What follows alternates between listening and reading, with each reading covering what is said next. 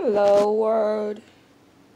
Introducing Toaster sitting on my lap. And he's cleaning himself up, as you can see. He got a shower yesterday. I cleaned him up with a gloves thing. Oh my goodness, he doesn't like it. Talk about crying and stop. Anyway, so yeah, he got a shower every 2 weeks, something like that. So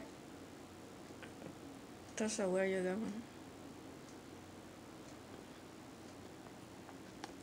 Every 2 weeks. Okay, he's sitting a little far. Every 2 weeks, and Dollar Tree they sell the little kind of bottle thing to put on his neck over here, and it smells really good to stay away from fleas and ticks and whatever.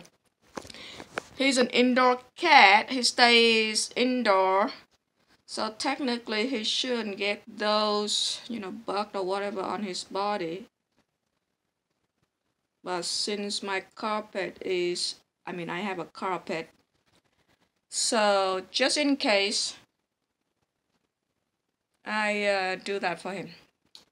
And in November, he's gonna go for 3 vaccine shots. Rabies, leukemia, and something else. So yeah, he's a very clean baby, very spoiled. Okay, stop eating my finger. Very spoiled as well.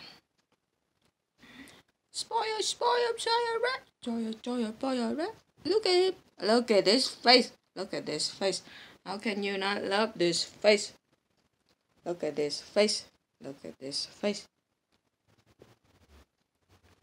Anyway, so now it's kind of winter in Kokomo, Indiana, and when it's cold, he likes to sit on me and sleep on me or near me. And it's really good. I feel good, and he got the heat from me at the same time. So both of us, we benefit from each other. But you cannot force him to come sit on you. Okay, anyway, he left. So yeah, in the winter is when Toaster will sit on my lap. And he will sleep here. Sometimes I cannot pee or poo-poo. Because he's sitting on me and I don't want to wake him up. Sometimes it was serious stuff. But anyway, yeah. Bye everybody. Take care.